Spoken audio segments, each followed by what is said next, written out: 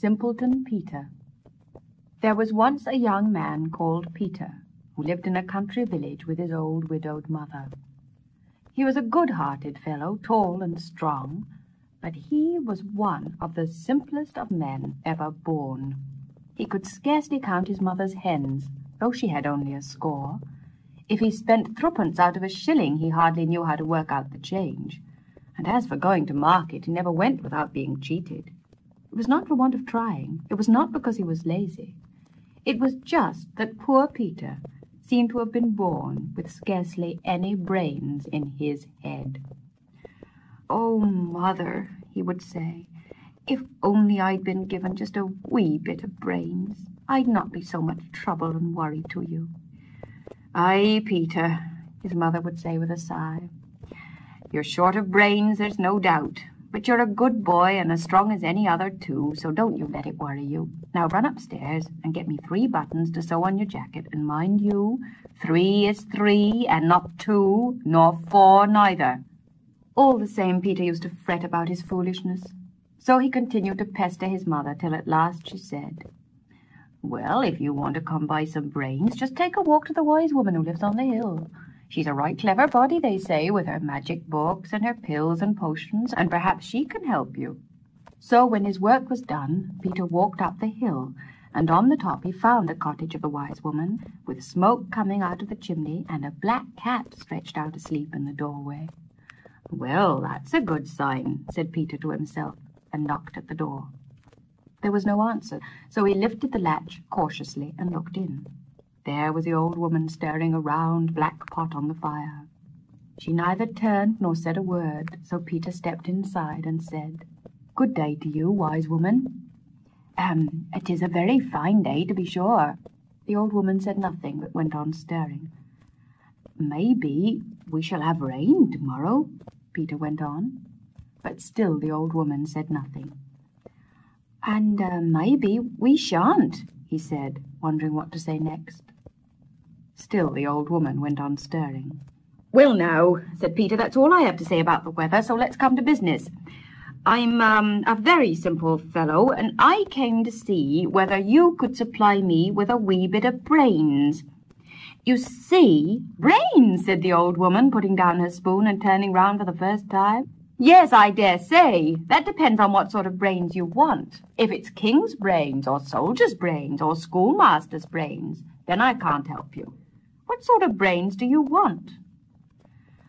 "Just ordinary brains," said Peter. "Middling good and middling bad, like most of the folk round here." "Very good," said the wise woman. "Such brains you shall have, but you must fetch me the heart of the thing you like above all others. Do you understand? And when you have brought me that, you must answer me a riddle, so that I may tell whether you have really brought the thing I ask for. Now be off with you." Without waiting for an answer, she took up the pot and carried it into the back kitchen, leaving Peter to let himself out. He went off down the hill, thinking about what the wise woman had said. "The heart of the thing I like above all others," he repeated to himself. "Now what can that be, I wonder?" For this was not the sort of thing Peter usually thought about. When he got home, he told his mother what the old woman had said, and his mother thought the question over. At last she said, "Why, there's nothing in this world you like better than fat bacon, if you ask me. So we'd best kill the old sow, and you can take its heart to the wise woman." So the old sow was killed and her heart removed, and Peter took it next evening to the cottage on the hill. The wise woman was sitting in a chair by the fireplace reading a great book. He scarcely looked up, and Peter put the heart down on the table. "There it is," he said, "the heart of the thing I like best in all the world. Will it do?" The old woman looked up from her book.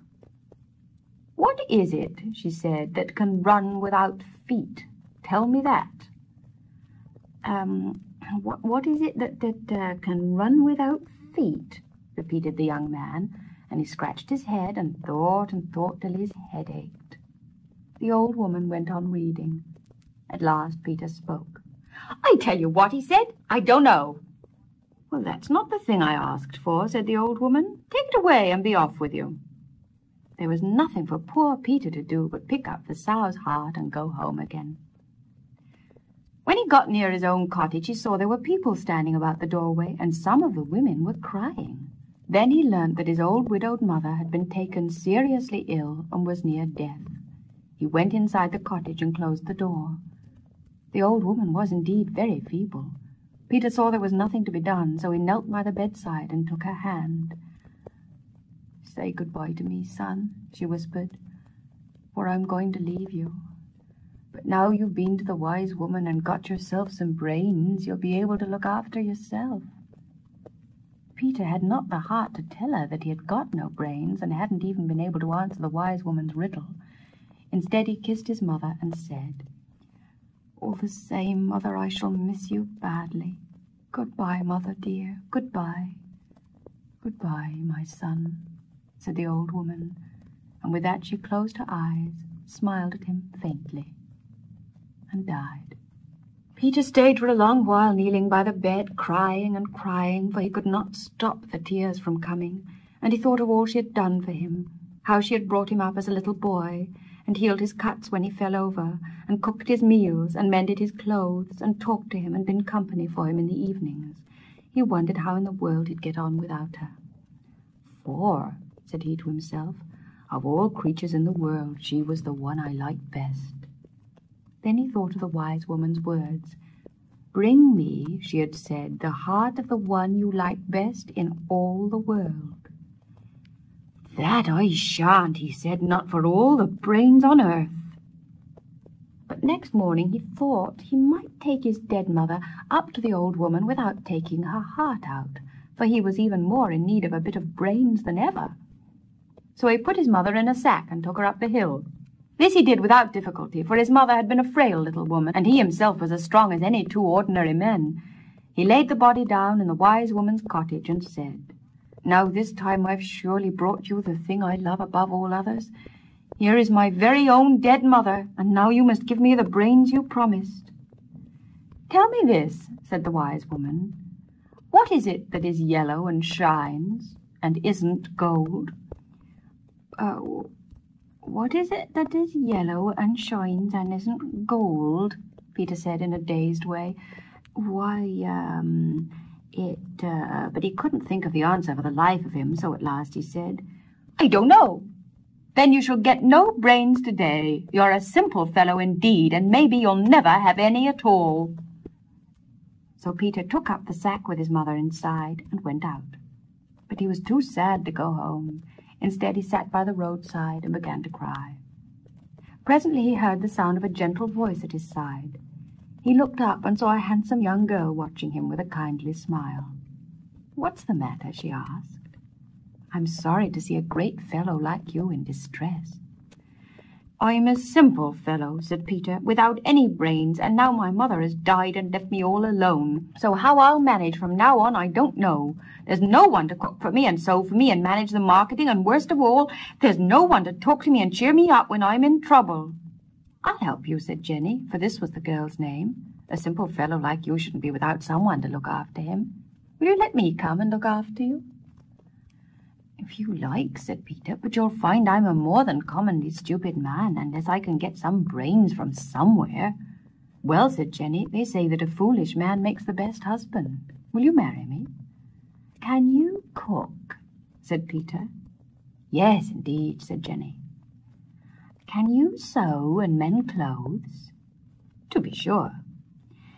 "Can you count eggs and add up pounds, shillings, and pence?" "Well enough." "Then if you'll marry me, I'll have you," agreed Peter. Off they went, and after Peter's mother had been buried and all the village had mourned for her, the two of them were married and made their home together in the cottage. Soon Peter, simple as he was, began to see that he had got a very good wife. She cooked and sewed, mended and washed, all with the greatest cheerfulness and goodwill. What is more, she kept Peter amused with her witty talk and her gentle ways. Peter was not a bad husband either, for he too worked cheerfully and well. Nothing was too much trouble for him, as long as he didn't have to think. No weight was too much for him to lift, and no distance was too great for him to walk. In short, they were as happy and contented a couple as had ever set up house together in the village. "Why, Jenny," said Peter one evening, I believe that of all the creatures in the world, you're the one I like best." And these words put an idea into his head. "Surely," he went on, "the wise woman didn't mean me to kill you and take her your heart. Do you think she could have meant that, Jenny?" "I hope not," said his wife. "Indeed I do. Who said anything about killing? Why not take me up to her, alive as I am, heart and all?" "That's a very good notion," said Peter. "Why couldn't I have thought of it myself? Just you come along with me, but first you'd better see if you can answer riddles. Tell me, what is it that can run without legs?" "Why, a river, to be sure," said Jenny. "That's not very hard." "A river," repeated the simpleton. "Of course. Now, why couldn't I have thought of that?